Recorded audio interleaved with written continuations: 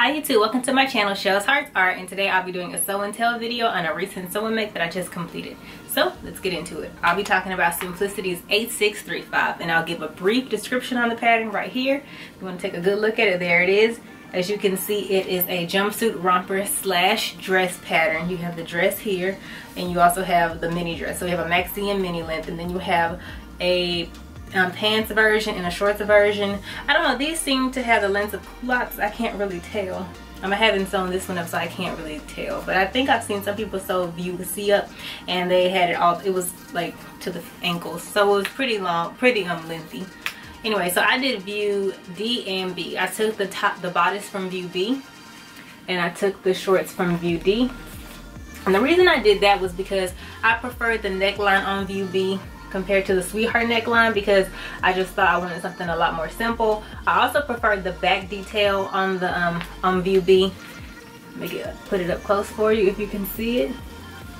The back detail, view B has a much more simpler back detail as opposed to the crisscross design, and I think the crisscross design is very cute, very flattering, but I was just thinking about everyday use. I wanted something that I could get a lot of wear out of, so I just wanted something very simple in the back. But maybe in the future I'll do the crisscross detail, you never know.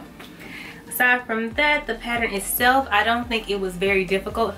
I definitely don't think this is a beginner friendly pattern though. I think this is more for an advanced beginner, somebody with some experience. Also, the pattern calls for batiks, chambray, cotton lawn, any kind of cotton types. And I used a cotton fabric, 100% cotton. As you can see here, it has like this blue, soft baby blue plaid type of print. I really like it, it's really cute, and the fabric itself feels so good. It kind of feels like rayon. And if you saw my previous videos, I'm always talking about how much I love rayon. What else can I say?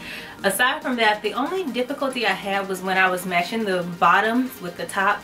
Maybe because I've mixed up the bodice with the bottoms. I didn't use, like for instance view D, I didn't use the bodice from view D to match the bottoms on view D. Instead I mixed it up like I mentioned. So maybe that was a reason, but I did have some issues matching the bodice with the bottoms. When it came time to sew them together, I had some issues there. I had to take in the pleats on the front of the shorts by ½ inch, an extra ½ inch. So yeah, but that actually helped solve the problem. After that, it was all okay. Also, the bodice is lined, if anybody was wondering. It is a lined bodice. Aside from that, overall I really like this pattern, and I don't know if I already mentioned it, but I will insert pictures at the end of the video so you can get a good look. Anyways, that's it. Also wanted to share with you all my cute little pin that I'm wearing. It says Seamstress. And I know if you're on Instagram, you've probably seen this on a lot of sewist Instagram. They always post cute little pins. And I got mine from Sew Me Sunshine, and I think it's designed by the Pink Coat Club. It is so cute. She has it in many different colorways, and I just saw everyone wearing it, and I just had to get one. And it's just so cute, like having it pinned up on your clothes. You just feel so like, you feel like a sewist. Anyways, yeah, aside from that, that's all I had to say. Thank you so much for watching my video. I really appreciate it. If you're interested in following me on social media, feel free. Instagram is Shells Hearts Art. Anyways, thank you so much. Feel free to like, comment, and subscribe. Bye bye. I'll see you in my next video.